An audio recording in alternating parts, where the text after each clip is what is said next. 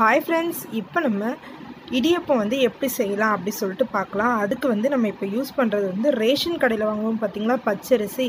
அந்த பச்சரிசியை யூஸ் பண்ணி நம்ம சுவையான இடியப்பம் அதுவும் பூ போல் எப்படி ரெடி பண்ணலாம் அப்படி சொல்லிட்டு இப்போ பார்க்கலாம்.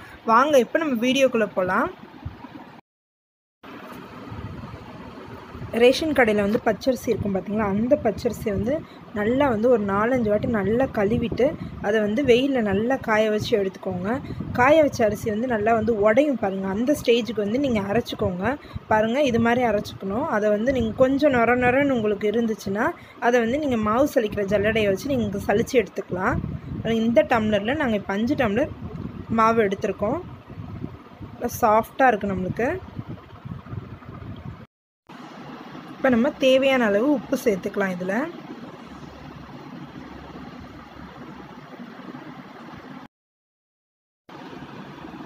கரண்டியோட காம்பை வச்சு நல்லா மாவை கிளறி விட்டுக்கோங்க.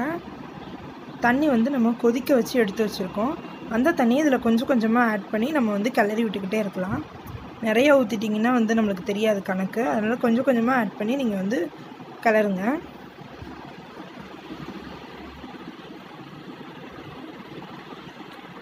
சூடாக இருக்கும், கொஞ்சம் பார்த்து செய்யுங்க. பாருங்கள், நம்ம நல்லா கிளறி விட்டுக்கிட்டே இருக்கோம். தண்ணி உங்களுக்கு பத்தலைன்னா நீங்கள் தண்ணி விட்டு கிளறிக்கிட்டே இருங்க. அது சூடு ஆறணும்னு நீங்கள் கை வச்சு கூட பிசைஞ்சு விடலாம்.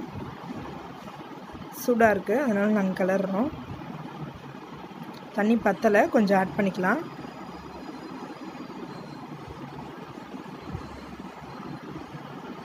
பாருங்கள், இப்போ நாங்கள் கை வச்சது பிசைஞ்சிட்டோம் பாருங்கள். இது மாதிரி நம்ம சாஃப்டாக ரெடி பண்ணி வச்சுக்கலாம். இப்போ நம்ம அதில் வந்து மாவை கொஞ்சம் எடுத்து நம்ம உருட்டிக்கலாம்.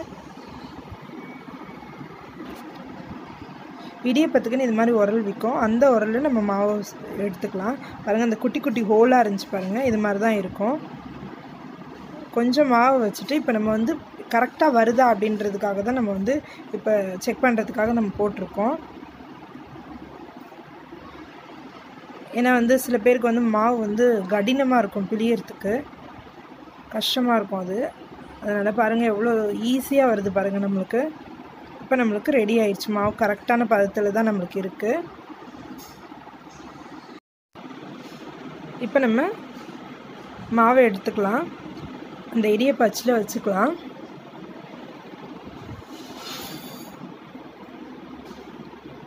லைட்டாக தண்ணி தொட்டுட்டு நீங்கள் வந்து அழுத்தி விட்டிங்கன்னா கரெக்டாக இருக்கும். ஃபுல்லாக வைக்காதீங்க, 3/4 பாகம் வச்சுட்டு நீங்கள் வந்து அந்த ப்ரெஸ் பண்ணலாம். நாங்கள் இடியப்ப தட்டுக்கு பதிலாக வந்து இட்லி தட்டு எடுத்திருக்கோம். இட்லி தட்டில் வந்து வெள்ளை துணி போட்டிருக்கோம். அப்படியே பிழிஞ்சு விடுங்க. பாருங்கள், நம்மளுக்கு நல்லா அழகாக எவ்வளோ ஈஸியாக வருதுன்னு பாருங்கள். நம்மளுக்கு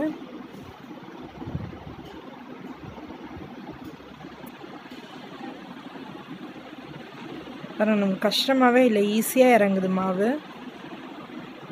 சில பேர் வந்து மாவு இது பண்ணாங்கன்னா வந்து கஷ்டமாக இருக்கும். இப்போ பாருங்கள், நம்ம எல்லாத்தையும் வந்து பிழிஞ்சு எடுத்துட்டோம். இப்போ நம்மளுக்கு ரெடி ஆயிடுச்சு. இப்போ நம்ம இதை அவிச்சு எடுத்துக்கலாம். இது மாதிரி உங்களுக்கு இடியப்பொருள் இல்லை அப்படின்னு நீங்கள் இருந்தீங்கன்னா முறுக்குரல் இருக்கும் பாருங்கள். அதில் வந்து இடியப்பம் செய்கிறதுக்குன்னு ஒரு அச்சு இருக்கும், குட்டி குட்டி ஹோல் வச்சு. அந்த அச்சை வந்து நீங்கள் யூஸ் பண்ணி இடியப்பம் செஞ்சுக்கலாம். இப்போ நம்ம இட்லி பாத்திரத்தில் இதை வச்சு மூடி வச்சு ஒரு 10 மினிட்ஸ் வந்து வேக விடலாம்.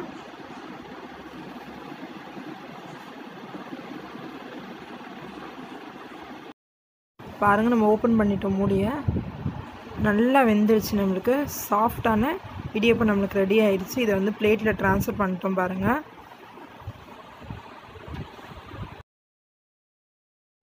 பாருங்கள், நம்ம பிளேட்டுக்கு ட்ரான்ஸ்ஃபர் பண்ணிட்டோம். இப்போ நம்ம வந்து சுவையான இடியப்பம் ரெடி பண்ணிட்டோம்.